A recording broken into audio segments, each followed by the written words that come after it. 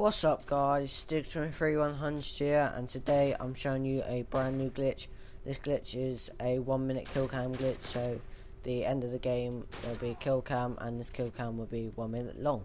So all you want to do in order to do this glitch is you want to have a Reaper and you want to be 1 kill away from the end of the game, and you want to go into any place and you want to pull out your Reaper, and once you've done that you want to get a hit marker on one of your friends.